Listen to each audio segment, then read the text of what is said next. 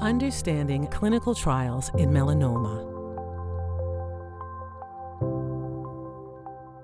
Clinical trials are research studies in which people volunteer to help test new ways to screen for or diagnose melanoma, new procedures, or new treatments. Clinical trials help researchers develop better tests and treatments. They also tell doctors about safety and side effects. Most clinical trials in melanoma test new treatments.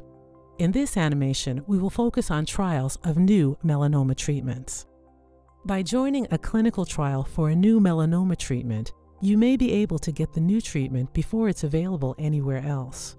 You may receive more frequent checkups, more opportunities to ask questions, and free drugs and procedures. By helping to find out how well a new treatment works, you may help other patients with melanoma. Being in a clinical trial poses some risks. The new treatment may not work for you, or it may have unexpected side effects.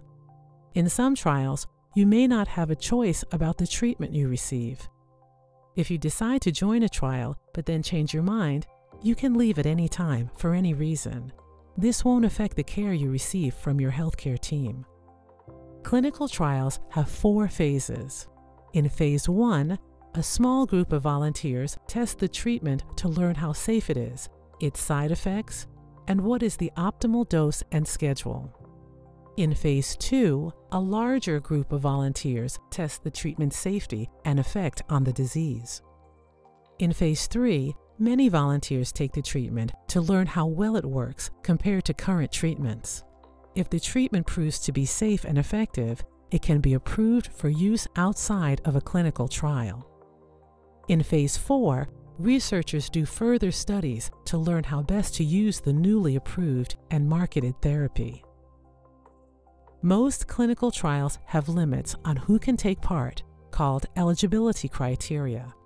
These limits help ensure a margin of safety for those receiving the treatment.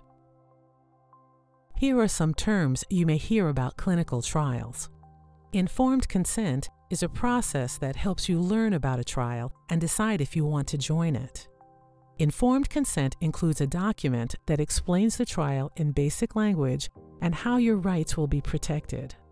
If you decide to join the trial, you will be asked to sign this document. A placebo is an inactive substance that looks just like the treatment being tested and is given in the same way. In a cancer treatment trial, a placebo may be used to help researchers learn what effect a new treatment really has. For example, a placebo may be used to find out if adding a new drug would make an existing treatment work better, or if there is currently no effective treatment for the type or stage of cancer that's being studied. A randomized trial compares 2 or more treatments. To avoid bias, a computer allocates treatments randomly to trial participants prior to starting the study. Blinding means that you, your doctors, or both don't know which treatment you're receiving until the trial is unblinded.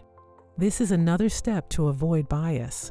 You will be followed closely with appropriate exams and tests regardless of your treatment assignment. A protocol is a detailed plan for how the trial will be conducted. Following the protocol helps ensure that the results are valid. Here are some questions you may want to ask your healthcare team about a melanoma clinical trial. Why is this trial being done? What are my other options? What tests and treatments will I receive? What are the treatment's risks and side effects? Will my insurance cover my treatment? How will my privacy be protected? What happens if I change my mind about being in the trial? What happens if I become pregnant? Consider taking notes or bringing someone with you when you meet with your healthcare team to discuss these questions. Only you, together with your loved ones and your healthcare team, can decide if a clinical trial is right for you. Keep in mind that every treatment used routinely today for melanoma was first tested and shown to be safe and effective in a clinical trial, and that clinical trials can be a hopeful option for many patients at any stage of disease, not just advanced disease. Be sure to discuss all your treatment options including clinical trials with your healthcare team.